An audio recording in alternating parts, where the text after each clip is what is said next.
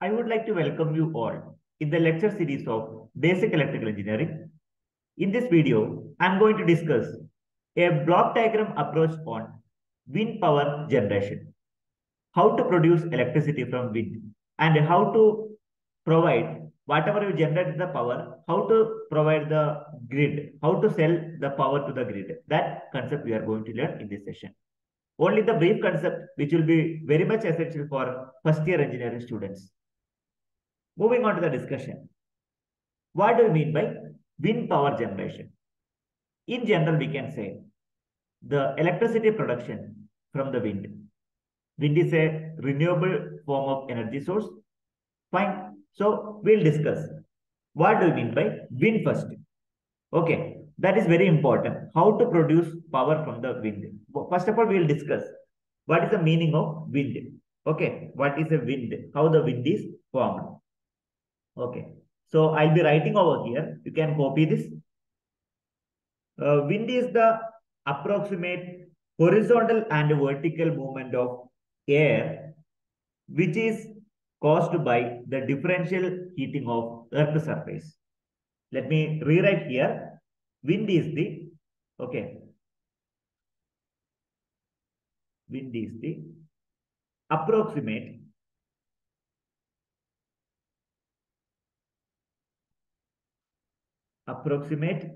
horizontal and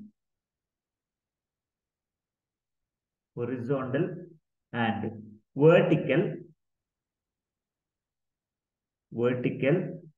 movement of air caused by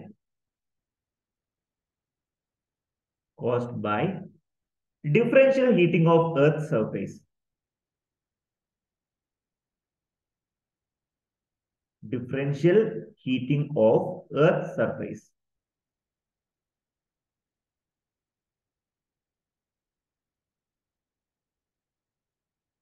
This is the main reason for the formation of wind. In addition to that, we can say that Earth rotation.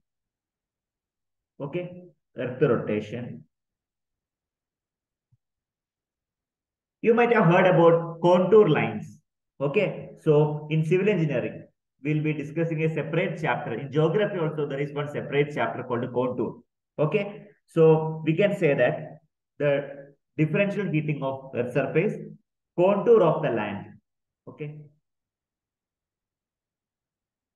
we can write contour of the land, etc. These are the major reasons. Another reason for the formation of wind. Okay, hope you understood what do you mean by wind, how the wind is formed. Now let us discuss about how to produce electricity from wind. Fine. In order to produce electricity from wind, we require wind energy power conversion system. The following components are used in wind power energy conversion system. First component is called wind turbine. Okay, wind turbine. There are different varieties of turbines available. You can see the wind turbine here in the diagram I have put up. See, look at this. These are called wind turbine. Can you observe here? These are called wind turbine. Fine. The second component, we require generators, wind turbine generators. Wind turbine generators. Usually, two types of wind turbine generators are employed. The first type is permanent magnet synchronous generator. Short form, abbreviation is PMSG.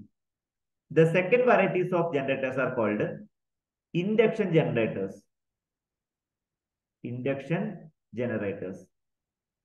First kind is synchronous generator, constant speed generator. Second one is known as induction generator. However, PMSG is most commonly employed. Third one, we require power electronic interface. Power electronic interface. That is the third segment. Next, we require one transformer. Then the output of the transformer will be connected to the grid line. So these are the major components of wind energy power conversion system. Let's understand these components with the help of a simple block diagram that is very much essential for you. Let's get started. I would like to explain the basic block diagram of wind energy power conversion system. The wind energy power conversion system comprises of, first one is called wind turbine. Okay, we can mark wind turbine. This is your wind turbine. So you can observe here, this is a wind that is hitting on the wind turbine. This segment is called as turbine blade. Turbine blade. The wind turbine is coupled with permanent magnet synchronous generator, or you can write induction generator. Okay, anyone is fine. Depends on the requirement you can use for PMSG or induction generator. Then the output of PMSG that is connected to the power electronic interface. Let me mark it as a dotted line. These are called power electronic interface. Observe very carefully. Without power electronic interface, you will not get the regulated power supply. So the output of wind turbine generator, that will be having lot of irregularity. In the sense, it will not be regulated one.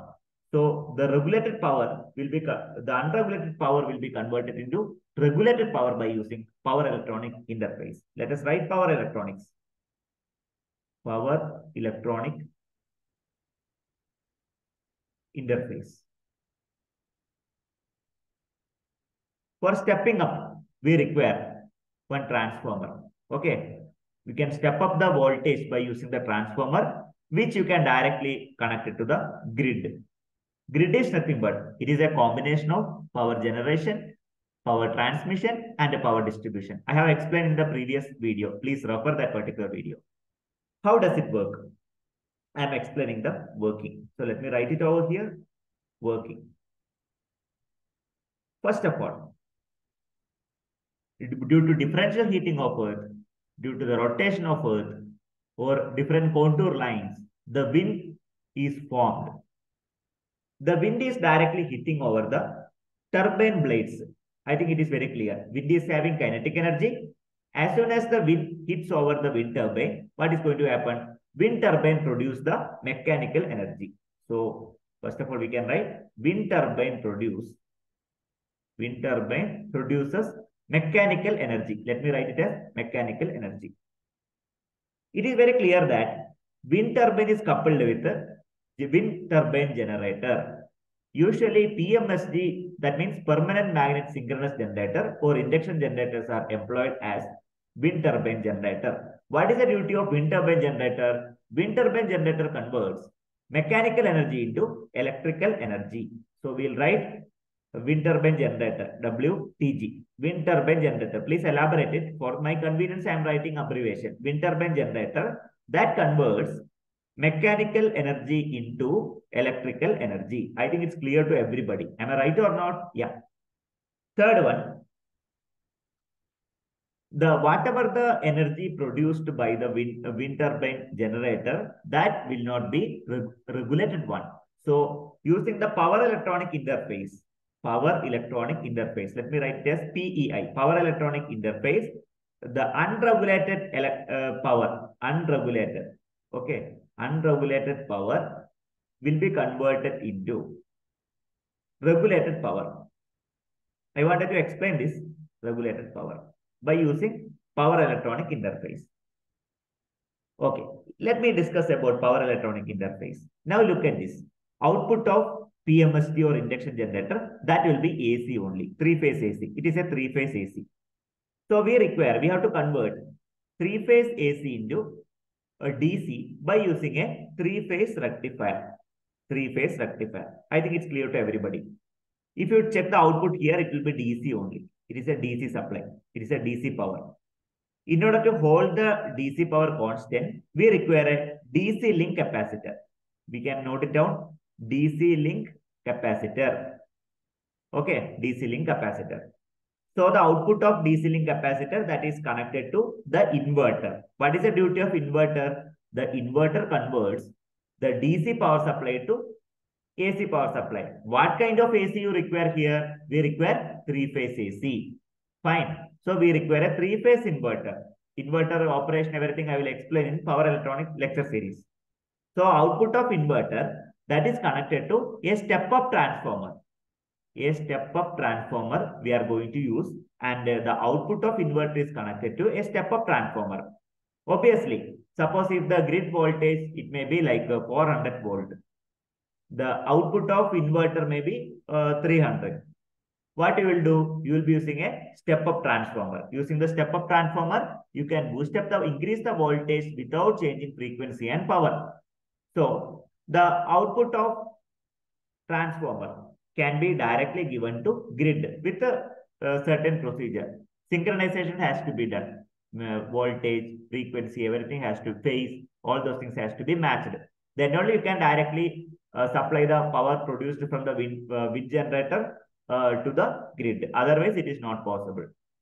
Now let me discuss about the backup segment. Suppose the excess of power. What you can do is excess of power, you can store it inside the battery. Fine. You can see the battery bank. This is a battery bank. Fine. So we require a bidirectional DC-DC converter. Use the bidirectional DC-DC converter. Suppose the excess of power is produced from the wind turbine generator. At that time, what you can do? The power can be directly sent to the battery bank. So that battery bank will be getting charged. In case the wind turbine generator will not work, sufficient wind energy is not available. At that time, what you can do? You can take the power supply from the battery, which is energy is already stored. So that is why we are using a bidirectional DC-DC converter. You can do so many projects based on this particular block diagram. You can go for the design of bidirectional DC-DC converter. It's a very good project. So there are various scope for interdisciplinary students. That is the advantage of taking these electrical subjects, especially for first years. Fine. I hope you understood what is wind power generation and what are the components. So starting from wind, then wind turbine generator, power electronic interface, transformer, then output. It will be connected to the grid. If you want, you can use the battery for the backup purpose with the help of a bidirectional DC-DC converter. So this is a summary about wind power generation system. Now, please tell me what are the advantages and disadvantages of wind power generation system. So let us discuss about the advantages. What are the advantages? Advantages. It is a renewable, correct, no? Renewable, free of cost, everything we can mention. Then pollution free, no air pollution. Pollution free in the sense, no air pollution. Abundant and friendly.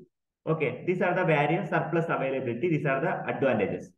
While we are talking about disadvantage, what are the drawbacks or setbacks of wind turbine generation system, power generation system? First one is the surrounding area. It may cause noise pollution. Air pollution won't be there, but there is a noise pollution in the surrounding area. So it will be getting distracted by the animals as well as human beings. So what is another drawback? Site selection is a difficult job. Site selection. It is not an easy job to find out the particular site. At least the wind speed should be 20 km per hour.